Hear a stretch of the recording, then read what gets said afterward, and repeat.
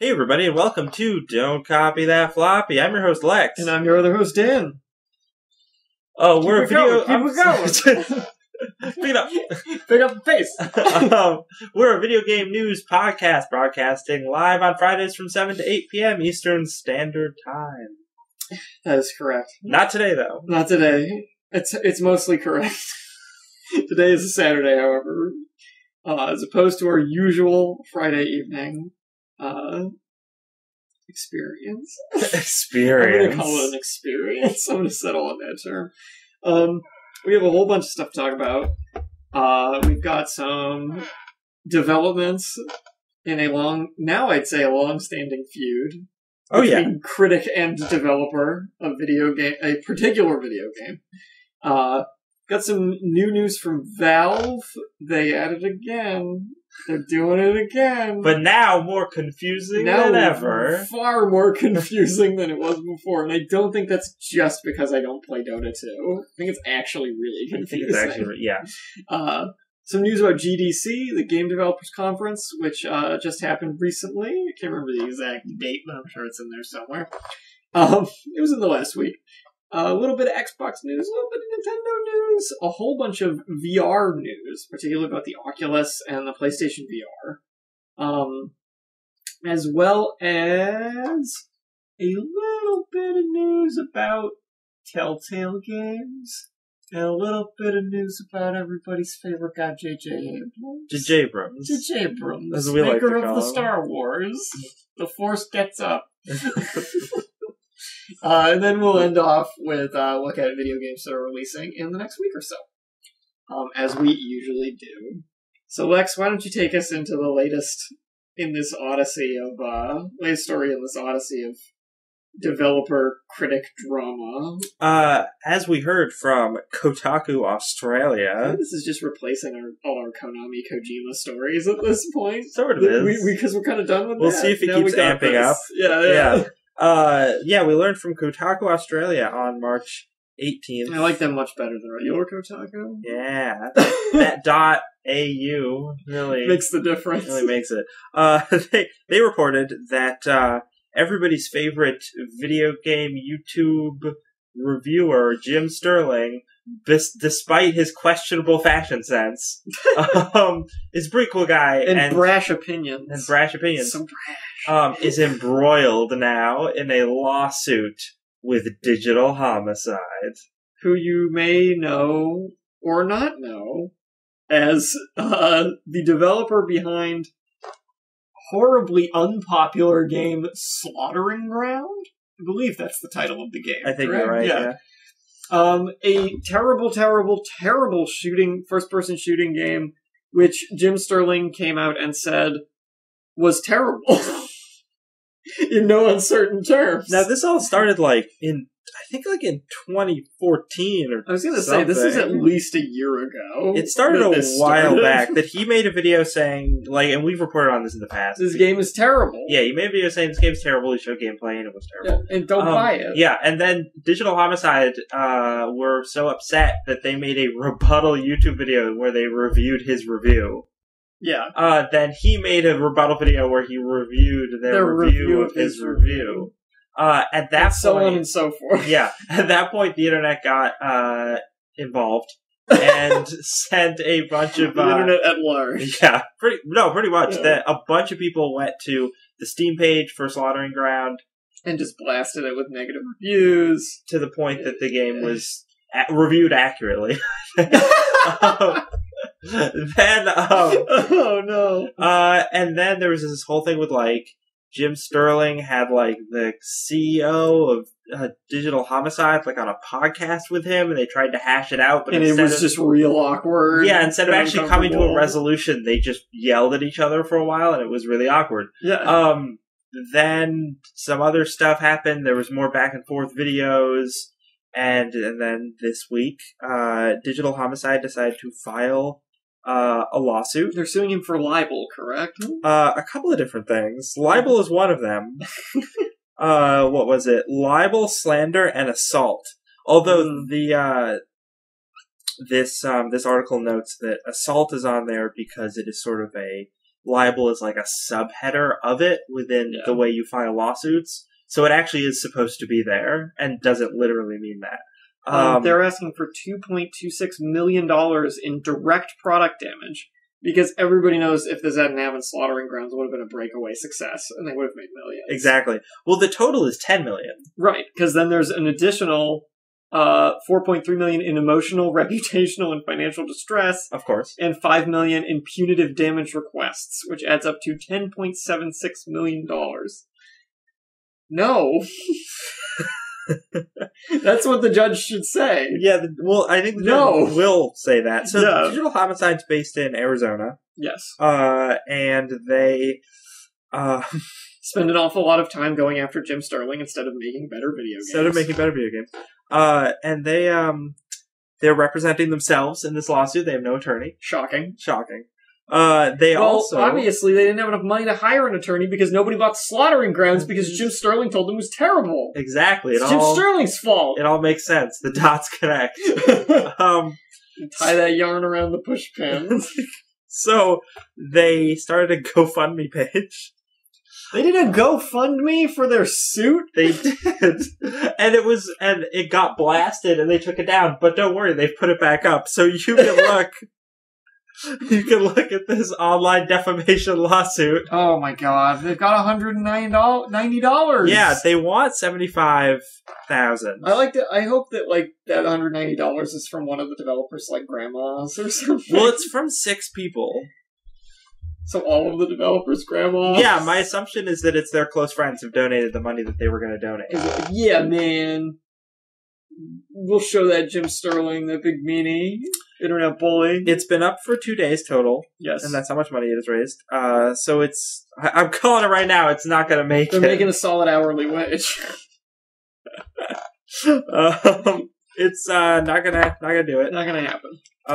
So this suit's probably not gonna go anywhere. No. In the event that it does, I'm sure we'll continue to report on it. I want to bring something up actually from last week's show, just in light of I was thinking about this too, the PewDiePie thing. Yeah, in light of us, especially with us saying, this game's terrible, it's good no one bought it. I believe that. Because based on what I've seen of this game, it's terrible. It sucks. It should be better. But last week we talked about Bear Simulator, an indie game being developed by pretty much one guy, I believe, which was played by PewDiePie, internet YouTube sweetheart PewDiePie, who said, this game is terrible, take this video as a PSA to not buy this game, which led the developer to, without saying it was because of this, but I have a hard time believing it's because of anything else, to say he doesn't want to work on the game anymore. He's done. He's thrown in the towel, because now there's all this negative reception of it since then.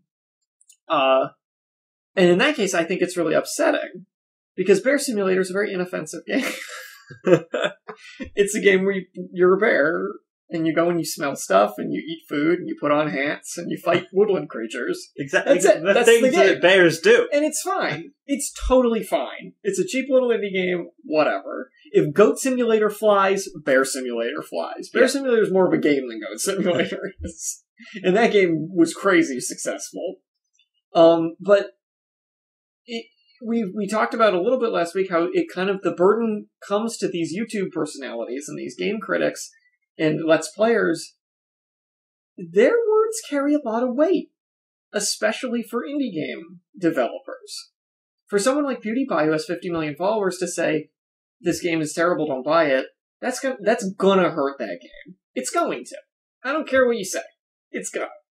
And for Jim Sterling even, who has substantially fewer followers than PewDiePie, for him to say this game is terrible holds water. Yeah. People are going to, who may have looked at that game before, are going to ignore it and just crap on it because Jim Sterling said it's bad. Yep. The key difference here being Slaughtering Grounds actually looks terrible. But nonetheless, I'm not sure where we draw the line. Because even a bad game, there's a degree of subjectivity to get video games. There's objectivity as well, I guess, but a lot of it is, your mileage may vary. Some people probably like Slaughtering Ground a lot. I'm assuming the developers like it a lot. Not true. There's some... So where do we draw the line here where we say, this person shouldn't have said that, or this person is doing people a good service by saying this? Because I say we're kind of on the side. I mean, you can disagree with me if you do. Well, see, this is what's interesting, because last week we were in disagreement about the PewDiePie story. Were we? I think we were. I didn't think we were in total disagreement. Well, not total disagreement. Okay. But we weren't exactly on the same page. Yeah. Because I do think that a little more of the onus is on the game dev. Not that the YouTuber doesn't, their opinion certainly affects things in a significant way. Right. But it's interesting because I don't like either of the dev reactions in either of these scenarios. Me neither. I don't think the Bear Simulator guy should have reacted the way he did and just quit. But it's interesting because it's like his reaction is like, I submit to the will of the internet, I surrender. Lord PewDiePie has deemed me unworthy. Yeah. Whereas with Digital Homicide, they said, we're going to fight this tooth and nail. And now they just look like assholes. Yeah, so neither of those responses are correct. Yeah. In my opinion, what should happen is they should try to actually change the game in a way that makes it better, or speak in a civil way to the YouTuber to be like, hey, you didn't like this, how can I change it to make it better? Yeah. Like, what can we do to fix this?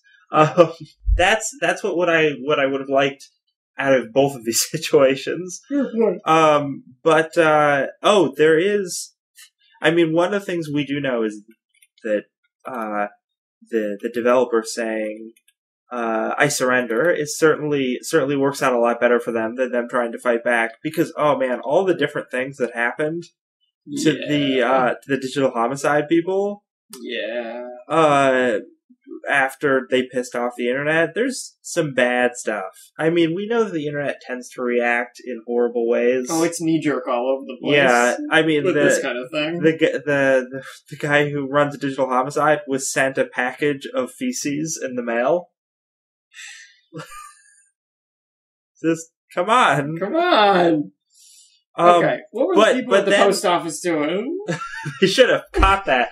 That is sort of hazardous material. It depends. Yeah. But, in most cases, I feel like they'd catch that. Which actually brings me to something else about this lawsuit that is another reason why this lawsuit isn't going to work out. Is one of the things it posits is that, all these terrible things happened to us, the game developers, because you said this horrible thing. But it's not like Jim Sterling specifically told people to do these... Jim Sterling said his part, and a bunch of other people decided to do more stuff. Yeah, like you said, he's not ordering anybody to do this. And he can't be responsible for all of these people on the internet, even though we as we were saying, his name and his opinion does influence. Yeah. But he still can't be held responsible. But nothing in any of his videos could be construed as, hey, mail these guys poop. Yeah, harass these people. Yeah. He never says that. He just says, don't buy their game because it sucks. Yeah. And a lot of the lawsuit sort of posits that he is responsible for that. There's an interesting precedent here, too, because this is such a problem with indie games, because you'll see with AAA titles all the time, people saying, don't buy this game because it sucks. But in that case, it's never really an issue, I guess. Well, it's because the game it's companies... It's going to do fine anyway, and they're big corporations. Yeah, they're even if it's going to significantly hurt the corporation, let's say it was one of the Fable games. Okay. Or something like Goddess, right? A lot of people railed against that, and people talked very negatively to Molyneux about it. Yes. But the worst things he ever said was like, oh, well, you just don't understand. Yeah. Because he's worked in this corporate environment and understands, that there's a line, and you don't... So with indie devs, perhaps, can be a bit thinner skinned. Yeah. And they don't... with the criticism. Yeah, and they don't have any kind of... because they haven't worked at a big company, they don't understand, how the system works. This is a guy in his basement making a game. Yeah. There's no deeper thing going on here, so... well, whatever you guys think, you our listeners think about this, go post about it on our Facebook, or Twitter, or whatever. And so tell us what you think. Do you think PewDiePie's in the wrong? Do you think Jim Sterling's in the wrong? Do you think either the developers are more in the wrong? Well, I mean, Slaughtering Grounds developers are obviously more in the wrong, but give us your opinions. We'd love to hear. What we got now? We got a really confusing story. I hate this story already. It's bad. So, a while back now, Valve tried to create a mod store on Steam to purchase mods for games. Specifically for the game Skyrim. Specifically for Skyrim was the first game they were doing, yes. And this was going to be a place where developers could put their mods at a price that they set, and people could pay that price to get that mod. And the idea was to have the developers of the mods get a return on it. Because up until now, all this modding community, they do this pro bono for the game community.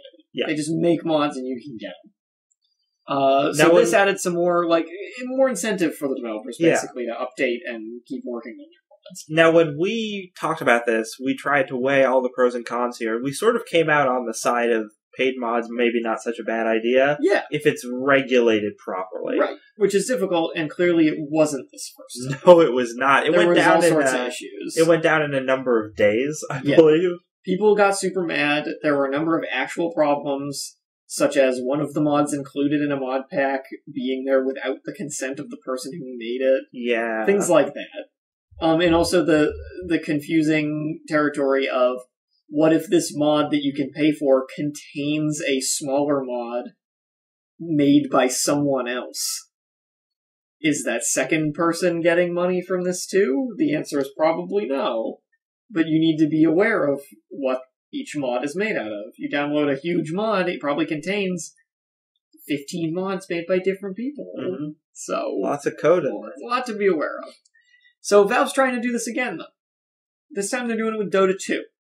And they've changed their whole model of it into a terribly confusing model. Frankly horrible model. Frankly horrible. I was trying to read this article. I was trying to read this article before the show. We posted this to Facebook. Yeah. So you go and check it out. It's an interview that Valve did with PC Gamer from March 14th. With Mr. What's the guy's name? Brian Chalky Brush. Raciapo? Just call him Chalky Brush. Right? Just call him Chalky Brush. Or Rychok. Rychok.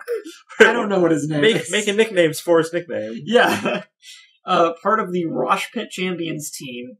If you know about Dota, I'm sure you know who that is. I don't. In order to get a creator's perspective on this system. So, it's an interview with Valve and this guy, who is a mod creator and custom game creator for Dota. Dota apparently added the ability to create custom games, a la old Warcraft and StarCraft type stuff. Yeah, they added this, last year, I think? Yeah. Last September, I believe. And this system for paid mods, quote-unquote, runs entirely through these custom games. Yes. This doesn't affect regular Dota 2 at all. So now what you, the listener, are probably thinking is, someone makes a custom game, and then I purchase it from the store, and then I can play it. No, that's not how it works. Makes too much sense. Way too much sense. This is, you can play all of the custom games for free. All the time. You don't have to worry about paying anything. There's none of that's happening. No. But you can pay $1 a month, which goes 70-30 to the developer and to Valve. So more in the favor of the developer, which is nice. Yeah. I like that. To acquire a custom game pass, which that's a bad name. It is super unclear what that means. Because it's supposed to sound like season passes. Right. But I don't know why they want it to sound like DLC.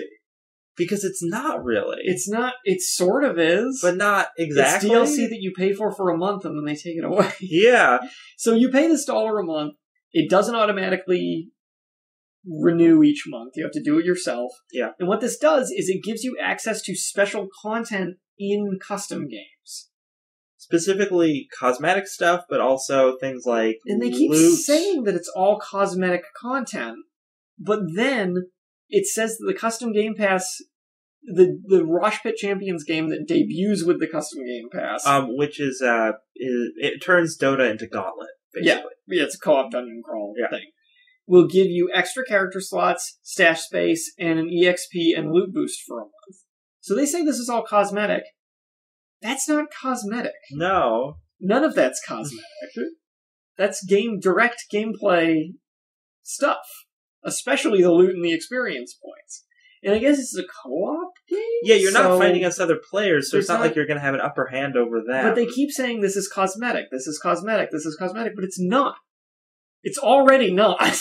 But the other thing is, because it's only... Even though it's not only cosmetic, it's only in custom games, so it's not actually affecting your leaderboards in actual Dota. So why would you want it?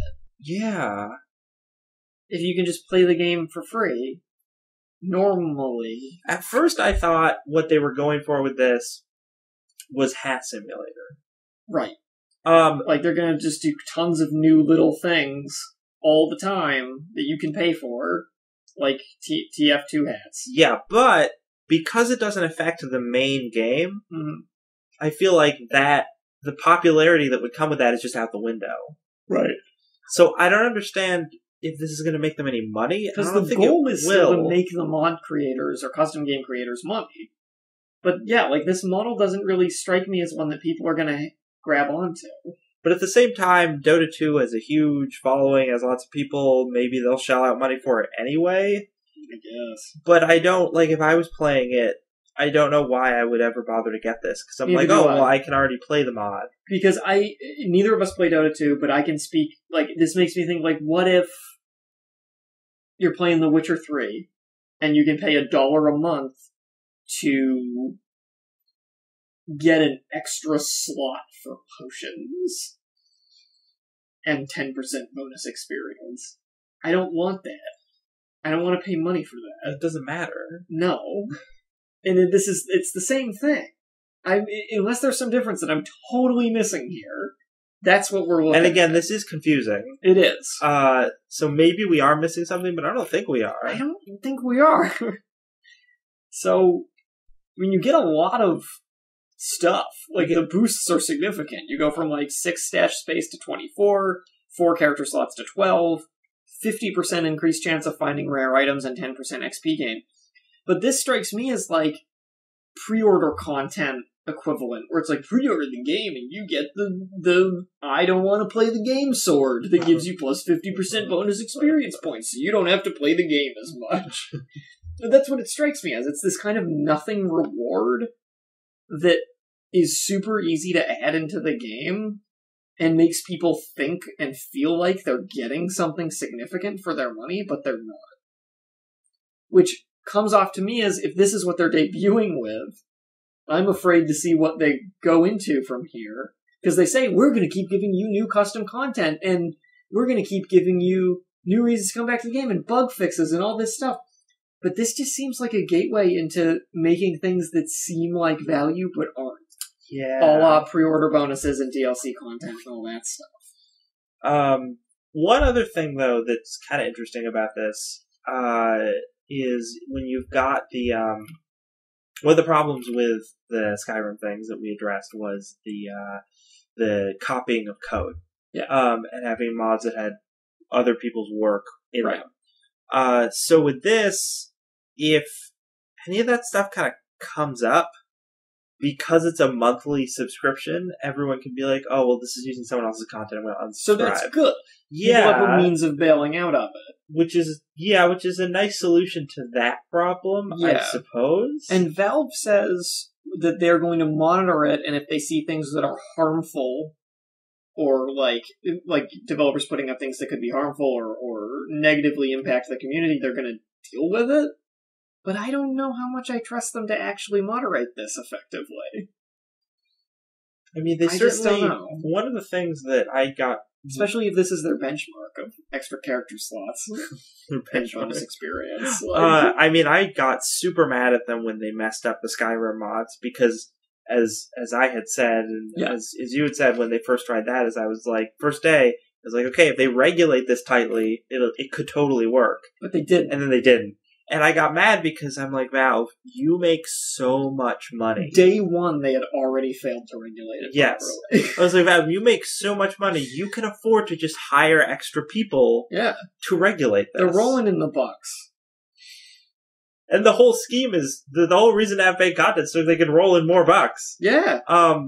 So I don't know if I have faith in them to regulate the Dota stuff, but maybe. The only other anecdotal thing I have to add to the story is some people I know stream Dota on Twitch, and they do so religiously. Yes. They're not like pro player level, but they play it all the time. And I had asked them, do you know? Like, I'd asked them some of the names of some of the custom mods. I'm like, have you ever played any of these? And they were like, no, we don't know what they are. And I was like, oh, okay, well, they're part of this whole pay mod system. Have you heard about this? And he said, no, we've heard nothing about it. That brings up an interesting thought. Don't most people who play Dota just want to play Dota? Yeah, that's what I'm getting at with this. All the people I know who play Dota don't play any of the custom stuff. No, they just want the same thing over and over and over again. Which is one of the reasons I don't play Dota, because I find it mind-numbingly boring. Yeah, but like the mod that turned it into Gauntlet, I was like, oh, I would play that. Yeah, that sounds interesting. But then I watched gameplay of it, and I'm like, I think I'll just play Gauntlet instead. Yeah, why don't I just play a better version of this? So yeah, we'll follow this because I want to know where this goes.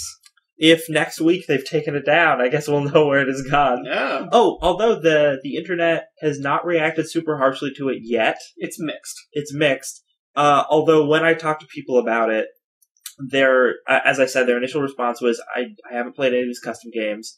Plus, I haven't heard about this system that Valve's instituting. Although, if they're instituting a system where I have to pay for mods, I hate it. Right. And I'm just like, well, that's exactly the response I expected. Them's the breaks. So Game Developers Conference happened. And as a part of that, they had the Game Developers Choice Awards, which gave out... It was yet another award show for video games. There was a lot of these towards the end of the year and beginning of the next year. So I pulled up the full list of winners here. And from top to bottom, Best Debut... There's some interesting categories here. Moon Studios for Ori and the Blind Forest. I'd say is pretty good. For a first game, they did a bang-up job. Best Audio, Crypt of the Necrodancer. Oh, that does have great audio. I have seen getting a lot of praise. I've not played it myself yet, however. Innovation Award for Her Story, which is cool, because that game did a lot of interesting stuff. It was innovative. It was innovative. It's hard to even call it a game in some ways, but it's interesting. Best Technology, Witcher 3 Wild Hunt. That game was real good. I'm playing it. More like your technology probably can't run it, because it's too advanced. My computer runs it so good. I can't even believe it. You can probably run that game on like a toaster. The publisher, amazing. They develop a game so good. Best Visual Art, also to Ori and the Blind Forest. Best Narrative to Her Story. Best Design to Rocket League. Best Handheld Mobile Game to Her Story. I didn't realize that was on here. Yeah, neither did I. Audience Award was given to Life is Strange. And Game of the Year was given to Witcher 3 Wild Hunt. Which now, when we were going through other award shows, neither of us have played Witcher 3 Wild Hunt.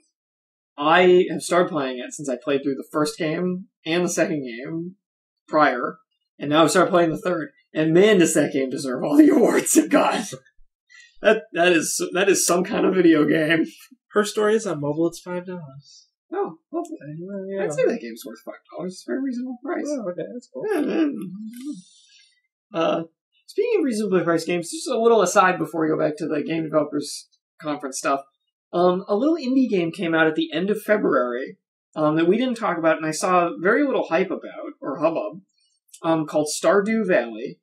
Oh, yeah. February 26th. I've been playing it a little bit. It's $15. You can grab it on Steam. It's only for PC right now. This game was developed by one guy over the course of 4 years. And man, does it look good. It's goddamn amazing. Yeah. It's remarkable. If you like Harvest Moon, Animal Crossing, Minecraft, any of those sorts of things, you need to try this game out. Because he took the best elements of all those things, crammed them all together with a nice, like, Super Nintendo pixel art style. It feels like you're playing an old Harvest Moon game, but with so much more content, it's unbelievable. It's great. It's really, really cool, charming little game. The fact that one guy made it is staggering to me. It's already sold close to 500,000 copies, I'm pretty sure. Ooh. So this guy's on cloud 9 right now, because he was just making this as like a fun project for himself. Yeah. There's a cool interview with the developer of it, with PC Gamer, as well, that just gets into some interesting stuff about it, like how he started making it, and how it ended up where it is now, and what he's thinking about doing in the future now that it's been so successful. But go out and support this guy. If you want a game like that, go on Steam, take a look at it. It's only $15, and you will get your money's worth. 100%. It's real cool. That's my shameless plug of the day. My opposite of internet critics bashing indie games. I will praise this indie game to the ends of the earth. GDC, the developer of The Witcher 3, had a little talk, and they talked about why developers should talk to their fans more, and that the worst thing a developer can do in response to fan criticisms is be silent. See, this is funny because the first story we did today tells me that that's not the worst thing they can do. Fair point. But no, I think there is a good point to take away from the fact that devs should talk more to fans. Yeah. Co-founder of CD Projekt Red, Marcin, I'm not sure, Iwinski, talked through the branding, marketing, and PR process for Witcher 3. And he says that he believes they had three pillars that made the game a huge success. First, it was a good game. So that's a good start.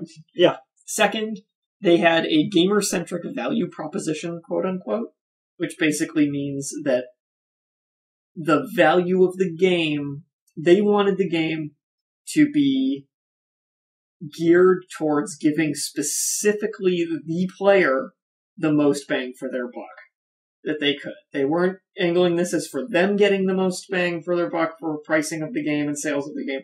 They wanted the player to feel that they got absolutely what they deserved for the price tag and more. And that goes on to include the DLC packs that have come out and are coming out for the game. And then thirdly, the team talked about the game directly to fans, and he thinks that that's something that large publisher teams totally fail at. They don't, directly address fans and talk to them about the game during development. And he said, coming up with simple ways to describe the game to people in different groups. So talking to mainstream players or the media, clearly you can talk about this game and hardcore video game people and fantasy game people will get it if you go into details with them. Yeah. But he came up with things like, the world doesn't need a hero, it needs a professional. Stupid taglines that corporate people and media people are going to latch onto to make people notice the game. And then for people who are more casual gamers and want to know what they're looking at, Skyrim in a Game of Thrones sauce. Mm-hmm. Which works. Yeah. It's good. Yeah. So I think he also points to Star Wars Battlefront is how he showed a video about angry fan reactions to the expensive DLC content, and that he thinks that the issue wasn't with the DLC itself, but how EA had completely failed explaining why they were doing this the way they were doing it to the players. They just said, here's the game. This is what the game is. Here's all the DLC. This is what it is. And that's what we were given as the consumer. Yeah. There was no description given of their rationale, why they released the game the way they did, why they decided to do the DLC instead of including this in the main game. And that got people mad. Especially when your DLC is priced at $15 a pop for a total of $60 for all 4 packs, which doubles the cost of the game. A game that's prime criticism was that it didn't have the content of a $60 game in the first place. So it's bad. And EA did nothing to remedy that. They just didn't say anything. So I guess what to take away from this is, I think this guy makes a lot of good points. And you can't really argue with the success that The Witcher 3 had. And the fact that tons of people knew about it, tons of people were excited about it, and in spite of criticisms of it prior to release, of the graphics being downgraded, things like that, CD Projekt addressed those concerns. They explained to people, yes, we have changed some of the ways the graphics are being rendered. We've changed the lighting system. We had to do that for performance reasons. Like, they explained specifically why they did what they did, and then said, but we assure you, the quality of the game itself has not been reduced. I think that it's nice. I think that no other big company, specifically not EA, will take anything away from that. I also agree with that. Because, and the main reason is because he brings Battlefront up as a really reasonable example. Yeah. But that game still sold super well. Did. So the only message the company is getting from that is, well, it sold really well, so I guess we did everything right. Yeah. Unfortunately. It really needs, because internet outrage is one thing, but you can really tell that a game is truly terrible when no one buys it. Careful. Well, and I don't think he's saying it. I'm not saying either that Battlefront is a terrible game. No. One might say that it's a terrible value for your money. Yeah, well, you'd think that at least you would see some sort of reflection in the sales, right? Yeah. That people were mad about it, but it just sold so amazingly well. Yeah, and I'm sure the DLC packs are going to sell incredibly well too. Yeah. And the thing is, even if somebody gets annoyed with the DLC after the fact, they already have the game. Like, say they've already bought the game, and then they found out, what, I have to pay as much for DLC? Well, I already have the game. So I might as well. Might as well. I guess I kind of have to, otherwise I'm not going to have all the stuff. So it gets you in it's kind of slimy in that sense, yeah. I think. That and EA knows that. Mm-hmm. They know that they will kind of walk people into buying the DLC if they purchase the game in the first place. Because most people don't have the restraint to say, nah, I don't need it. Especially if they like the game well enough. But it is interesting that as I said at the beginning of that piece, that he says silence is the worst thing you can do. But I'm like, man, if you're like EA and you're just silent on these things, yeah, you'll get a bunch of people on the internet blowing up at you. But if you then are annoying and petty like Digital Homicide and post a bunch of mean things specifically at the people who didn't like your content, people will send poop to you. Yeah, the internet will blow up in a way you don't even understand. No one can understand. It's like the most frightening incarnation of the mob mentality imaginable. So yeah, I'm pretty sure that we're that silence is not the worst thing. It's just a bad thing. But actually being mean to the fans is the worst thing. This next article, also from GDC, is about game emulation. Frank Cifaldi, head of restoration at developer Digital Eclipse, took the stage to talk about game preservation, which I think is really interesting, especially in the context of emulators. Emulation, I'm sure most people who would be listening to this podcast know what it is, but in case you don't, it's a software process by which programmers can make one computer pretend to be a different kind of computer so that it can run programs that it would not normally run. Yeah. You will see this used very often for people to play Nintendo games on their laptop. Yep. Sometimes Sega Genesis games. You may also think, that sounds kind of like what happens when I go on the Virtual Console and buy Super Metroid on my Wii U. It is. It's the same thing, basically. And his point, Mr. Cifaldi's point here, is that according to the Film Foundation, over half of the films made before 1950 are gone. And he doesn't mean by that you can't buy them on DVD. He means they're gone. They don't exist anymore. Oh. And films produced before 1920, that number jumps to 80%. So these movies have just vanished. They're no longer... They were made, they were watched, they were probably enjoyed. We'll never be able to see them. Ever. Mm-hmm. It's kind of weird to think about. Well, I've actually read about stuff like this with a lot of the B movies that were released only on VHS in the 80s during that big boom. They've deteriorated. Yeah, and they were never transferred over to DVD, and VHSs don't have the longest shelf life. So there are movies that in that vein that are disappearing, although people are also because people are sort of acting to preserve at this same time in history, but they're trying to do it for a bunch of different things. Since they're only going back 30 years for the 80s stuff, it's much easier for them to get that stuff preserved. Right. But for the films from that long ago, right, much more difficult. So Mr. Cifaldi brings up the point of, is anybody doing this for video games? Is anybody preserving these video games? Those cartridges. From back in the day, those cartridges and tapes for the Commodore 64 and things like that, so that they'll be around in the future and people can go back and enjoy them and look at this history. And he believes that this needs to start becoming more of a thing. Like, people need to be aware of this and start doing it, and that emulation is the best possible way to do this. Because fortunately, all these games are digital in some form already, and ergo, it's pretty easy to transfer them into a different digital format that can be played on an emulator.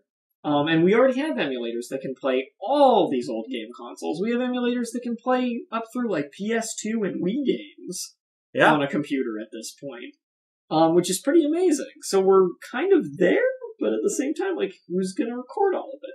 And arcade games are another big thing. What happens when all the cabinets disappear? You got these arcade game emulators, though. You can play all sorts of weird crap. Pistol Shogun. Pistol Daimyo. Pistol Daimyo, like you and me played. Oh, the best game. Who knows what that game is? You don't, listener. I'm sure you don't. Who knows what they're saying? Only Japanese people. Only Japanese people. There's a Kappa in that game. He throws cucumbers at you. It makes sense, but it's still weird. Remember the level with the floating spinning rocks? I do. We couldn't beat it. We tried really hard. But the interesting thing is, he says that emulation has long been associated with piracy, which is also true, because people download these ROMs of games, they don't pay anything for them. And these are copyrighted games. They just download them and play them. And in particular, Nintendo has a big aversion towards it. Pointing to their official statement on the issue, which is available on their corporate website for the last 16 years. Nintendo says, how come Nintendo does not take steps towards legitimizing Nintendo emulators? And Nintendo says, emulators developed to play illegally copied Nintendo software promote piracy. That's like asking why Nintendo doesn't legitimize piracy. It doesn't make any business sense. It's that simple and not open to debate. But this language, as Mr. Cifaldi claims, is disingenuous because the Wii U's Virtual Console is just an emulator. Yeah. So it's weird. There's some gray area here. A little bit. It's interesting because you have...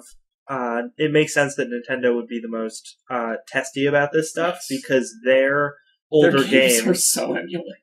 Well, their games are super emulated, but that's because their older games are the ones that everybody remembers and everybody wants to play also, still. In the case of Game Boy games, a lot of those old Game Boy cartridges had an internal battery on which the save game function ran, and most of those don't work anymore. You can play the game, but you can't save it. Pokemon, in particular. I think Pokemon Silver and Gold, in particular, most cartridges for that game are dead at this point. In that sense, well, you can play them, but you can't save your name, and in Pokemon, that's kind of a deal breaker. You can't replace the battery? Is it? I assume it would be like a watch battery or something. I don't know if you can replace it. It would involve opening up the cartridge and removing some things. I don't know, because I don't know if it's soldered in there. Yeah. If the battery's directly attached to the chip. I don't know. He says it has an interesting quote here about this whole thing with Nintendo and how the Wii U is just an emulator in that sense. I would posit, Cifaldi said, that Nintendo downloaded Super Mario Brothers from the internet and sold it to you. Which is an interesting thought. And Polygon, who published this article, reached out to Nintendo for a comment on that accusation, to which they responded emphatically, Nintendo is not using ROMs downloaded from the internet. But can they prove that? Can you prove it, Nintendo? Can they prove that? I don't know. Regardless, Nintendo's not going to budge on this. This is what it's going to be. But it's really interesting to think about that, like, Nintendo's like, oh, we got to sell Super Mario Brothers on the Virtual Console. Just get a ROM off the internet. It works the same. Like, that's just what it is. So, like, who knows? I think this guy makes a lot of interesting points. He does. I agree that preserving these video games is very important and should be done. And I agree with him that emulators are a great way to do it. And I never thought about it before, but I like his thoughts all these other companies creating emulators through their consoles that are, like, legal. Yeah. But you pay for the game. Yeah. Which is, I don't think there's anything wrong with that. But I do like his theory that, like, couldn't they have just grabbed one of these ROMs off the internet and just, like, rebranded it? Like, to you? Like, and resold it to you? Because even Sony has, like, you can buy PlayStation 1 games. Xbox has started allowing you to download original Xbox games in the past couple years. So, something to think about, something to chew on. It reminds me, we did a story a little while back about how Sega, it was Capcom, I think it was Sega, it must have been Sega, was offering a bunch of free games as a promotional thing that you could download on Steam. Oh, yeah. And I downloaded Golden Axe, and they have an emulator that when you download one of those games, it installs the emulator, and then it's like any Sega Genesis games that you buy off of Steam, then when you open them, they run in the emulator. They run through their emulator. Yeah, the official emulator that they have set up. That's interesting. Yeah. Not a great emulator either, but... what's to be expected. This is a quick story. This is the last GDC thing. Because creator of Rez, everybody's favorite psychedelic rhythm I enjoyed game, that game very it's a good much. time. Yeah. For the PS2, Mr. Tetsuya Mizuguchi did a presentation about the game because they're coming out with a remake of it, I believe. It's going to include a new level. They already did like an HD version. They're doing like a super HD version. It's happening. Just release a new game, dude. He spoke on the origins of his rhythm game and its hidden meaning. Oh. Can you guess? I want you to guess what the hidden meaning of Rez is. Is it when I read it, I was like, of course that's what it is. Oh my gosh. Is it all about, like, life? About conception? Is that what it's about? Look at the genius over here. So, the game presents itself as you are a hacker. Yeah. Breaking into computer systems. Yeah. In like a digital landscape. Like your reboot, basically. But no. Rez's true meaning is that it is a metaphor for conception and birth. The player avatar is a sperm cell traveling and trying to connect with an egg. A metaphor the developer tried to communicate through the abstract player forms and Rez's ending movie. Shocker. It's about sex. Whoa. Who saw that coming? Actually, Rez, the way it goes, if you ever read any William Gibson stuff, the guy who inspired The Matrix, whenever they talk about the hacker in his books like Neuromancer, going into the net and like destroying viruses and like doing things, it's described very much like Rez is. Yeah. There's a lot to this article. He goes into a lot about the development of the game and how like he and his dev team would go clubbing to get a feel for the trance music and stuff they wanted. It's interesting. It's fun. They just wanted to drop acid and make a game. I'll throw this up on our Facebook page. It's an article on Polygon from the 17th, and if you're interested, give it a read. Look at this Xbox news. Phil Spencer's at it again. What's up with this Xbox news? So we learned on March 14th that Xbox, the Xbone, their Xbox Live service for playing over the internet is going to change things up. They're going to support cross-platform multiplayer. Look at this. So Spencer's building bridges. Making peace. It's really funny. It's like the worse Microsoft does in sales, the better decisions they make. I've always thought cross-platform play was a great idea. Yeah. As long as you got servers that can like handle it, it's an awesome idea. It's more fun for everybody. Get PC in there. Why not? There's a little bit about that in the article, but it's a pretty brief little article. I mean, the one that's supported right now, because it's going sort of like game by game. Yeah. The one that's going to be supported is going to be Rocket League. That makes complete sense. Totally. The only problem is, and there's been some stories in the last like day or two about this, is that the snag might actually not be with Microsoft, but might be with Sony. So Sony's like, well, we don't want you to come and play. Yeah. So, I get ads.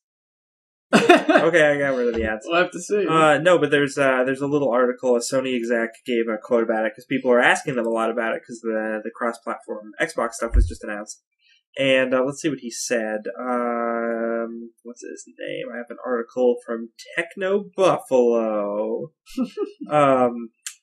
They talked with Eurogamer. This is a quote from a Eurogamer article. Caught up with Sony Worldwide Studios head. Oh god, I'm going to butcher his name. Shuhei Yoshida? You got it. Oh, not too far off there. You're pretty good. Pretty good, kid. And they ask him about this. And he says, because PC is an open platform, it's much more straightforward. Connecting to different closed networks is much more complicated, so we have to work with developers and publishers to understand what it is they're trying to accomplish. We also have to look at the technical aspect, and the technical aspect could be the easiest. We also have to look at policy issues and business issues as well. So it sounds like Microsoft just went ahead and decided this and didn't, consult anyone. And Sony's still kind of like, maybe wait a minute here. Yeah, Sony's like, wait, we don't want you on our servers. What are you doing? Yeah. I'll have to see how that shakes out. So that's gonna be interesting. Next up, we have a possible leaked image of the Nintendo NX controller. Possible. This Possible? is huge rumors, everybody. So, a while ago, there was this copyright patent, sketch of this weird controller that's, entirely a touchscreen with two little joysticks coming out of it. Yeah. And it's an oval shape with shoulder buttons and stuff. And now there's a real, quote-unquote, picture of it. And people are thinking this could be the NX controller, and could be the way that it also is sort of a handheld system, as well as a home console. Now, this was somebody on Reddit. Yeah. Posted this, and they posted it on the 17th. Yeah. It says it because the picture has a date on it. There's a little note that says, you will say, wow. I don't know if I would say wow to that. Yeah. So, I have my doubts that this is real. Yeah, obviously. yeah. At the same time, it's weird enough and off the wall enough that I wouldn't be super surprised if it ends up being real. Mm-hmm. Especially when you look at the Wii and the Wii U, where Nintendo was like, look at this! And everyone was like, what? No, ew. Is this a joke? Is this a joke? It's not a joke, this is a new console! That's what it is. You love it. So if they walked out on stage with one of these, I wouldn't even be surprised at this point. But I still don't think it's real. Yeah. I'm unconvinced. The other weird thing about it is in the patent, there are, what are they called? The little things so you can actually hold it. Oh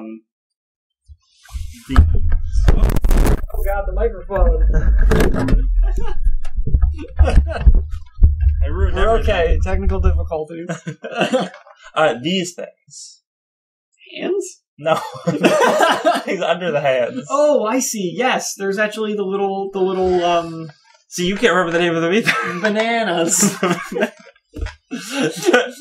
The grippy thing. Yeah. The parts that stick out. Yeah. And whereas in the where photo, your palms rest. yes, in the photo of the actual thing, it's just the oval part. Yeah. Mm. So it's like, okay, so how do I hold this? Yes.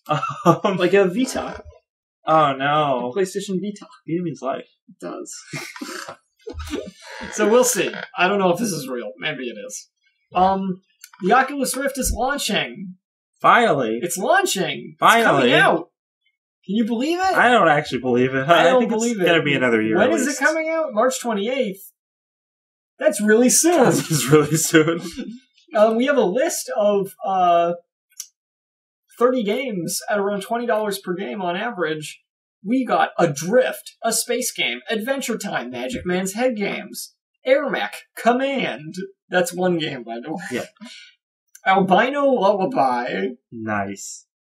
I think I know what that might be. Oh. Audio Arena, Blaze Rush, Chronos, Damaged Core, Darknet, Dead and Buried, Dead Secret, Defense Grid 2 Enhanced VR Edition, Dragonfront, Dread Halls, Eagle Flight, Edge of Nowhere, Elite Dangerous Deluxe Edition, Esper 2, Eve Gunjack, Eve Valkyrie Founders Pack, Fantastic Contraption. Oh, yeah, no, I've seen that. Fly to Kuma, Hero Bound, SC, I Expect You to Die. Yeah! Job Simulator. Yeah. Keep Talking and Nobody Explodes. Yeah. That game's actually pretty Yeah. cool. Lucky's Tale, Omega Agent, Pinball FX2 VR, Project Cars, Radial G, Rock Band VR, Rooms, Shuffle, and not to be confused with Room or The Room. No. The well-received films. Shuffle Puck Cantina Deluxe VR, Smashing the Battle, The Climb, Vanishing of Ethan Carter, Vectron Revenge, VR Sports, VR Tennis Online, Windlands, or Windlands. I guess Windlands. Yeah, it's Windlands. That's actually 41 games. This is 30 up here. Oh well. Although some of those might not have... Oh, they don't actually have launch dates. So there's 30 that are actually launching the same day. That's more games than I expected.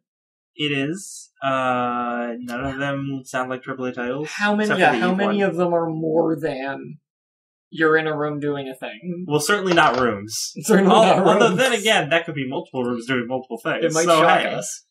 There's a couple third-person games. What? Why? That were shown at Oculus Rift's launch event. There's Hero Band Spirit Champion, and where's this other one? And Chronos. The Hands of Fate. It seems like an odd choice for VR. It's a dumb choice, but at the same time, I understand if they're just throwing a bunch of stuff against the wall and seeing what sticks. Right. Ubisoft created the game Eagle Flight, where you play as an eagle. Sweet. And you fly. Yeah, I got that. And you catch prey. But again, that seems like one of those things that, this is a really cool concept, and it'll be fun for a half an hour, and then... Yeah, and you can, fight each other, it's like racing and stuff. But yeah, these feel like mini-games. Mm-hmm. Edge of Nowhere, is a, horror game? A weird, created by, Insomniac? Oh. Which is a this is a third-person game as well. And they think that it's third-person because right now most players simply aren't acclimated to being in VR, and anecdotes of nausea and discomfort in first-person games are very common.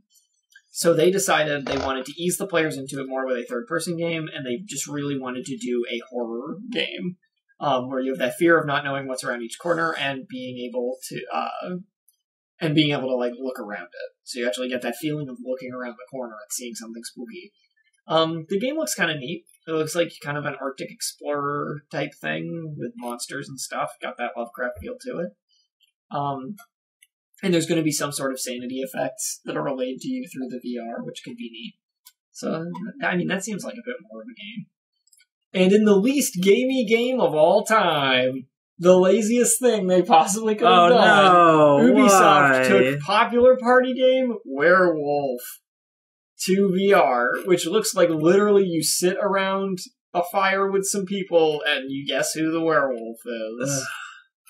This looks dumb. It has the most creatively bankrupt canned shovelware art style they possibly could have done too. It looks like you're playing the Deal or No Deal Wii game. Well, that's the thing we should expect when these I don't want to call them consoles. With these VR headsets come out, shovelware is going to follow. Yep, it's going to be a lot of shovelware. So PlayStation VR follows the launch of Oculus in October 2016, which will be coming out. PlayStation VR will be coming out for $399. Lower than the HTC, let me tell you. Yeah, it's lower than the HTC and it's lower than the Oculus Rift. They gave the specs for it, a bunch of techno jargon and stuff. They showed what it's going to come with. There's the PlayStation. It will not include the PlayStation Move controllers or PlayStation Camera. The camera is required, so keep that in mind if you're interested in this and don't have PlayStation Move stuff. Interestingly, they also said it will work with all existing games and video content in a cinematic mode. I'm wondering what this is actually gonna mean. IMAX? Kind of like an IMAX thing for your current games? Might be neat. That just annoys me, because I'm like, I don't Now I have to look around to get all the peripherals. Yeah, and I'm wondering like how well it's actually going to work with all these existing games that weren't developed for this at all. Yeah. Or if it's just going to look I crappy. think it's going to be weird. No, Yeah. it doesn't work. So, whatever. There's also a rumor that Sony is developing a more powerful PS4. PS8. PS4.5, excuse you. Oh, sorry. This is nothing new, I guess, because this whole thing of slim consoles has become a thing now. And PlayStation certainly was a big proponent of that. They were. And then Xbox did it too. And then there's all the different Nintendo DSs. I did really like, and this was partially only because the PS2 was out for such a godly amount of time. Yeah. But the slim PS2, I got one of those. Yeah. Good. Pretty alright. A pretty big improvement on the original design.